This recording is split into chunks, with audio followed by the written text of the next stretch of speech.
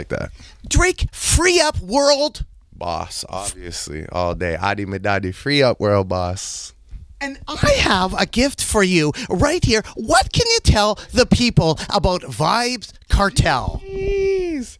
Vybz Kartel is one of my biggest inspirations, one of my favorite artists. You want to talk about a guy, you know, coming out of somewhere coming out of a place that has their own thing, their own culture, and absolutely just taking over, becoming like the one person to idolize. You know, I was there. I've been to Jamaica, you know, when the Gully Gaza thing was going on. I've been there before. I was there after, and no matter what, people are always holding up Vybz as an icon. So big up Vybz, man. He's definitely a big inspiration to myself and Party Next Door as well. I know me and Party have had a lot of Vybz conversations. So and Popcaan and Popcaan, who's on views. Yeah, and Popcaan, obviously, you know, unfortunately Vybz is incarcerated right now, and that's why we say free up world boss. But Popcaan basically, you know, was his young boy and came in and filled the shoes and gave Jamaica incredible songs and an incredible movement, you know, and that's something I'm a part of as well, you know. Unruly OVO, we're one family. So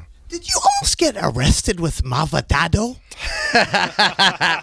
I think his name is Mavado.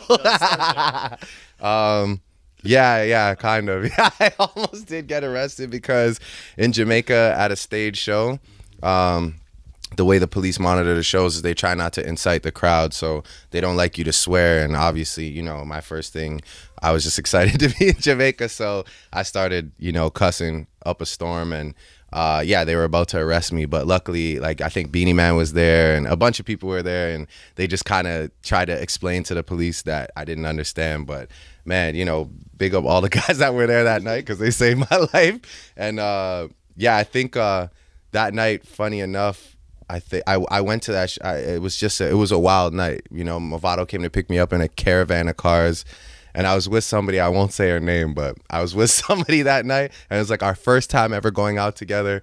And needless to say, she did not stick around. She definitely left and never spoke to me again. So it was definitely an intense night. But, you know, big up Mavado again, another legend from Jamaica. And this right here is probably the best thing I've received in a long time because Vybz is a legend, man. So. Voodoo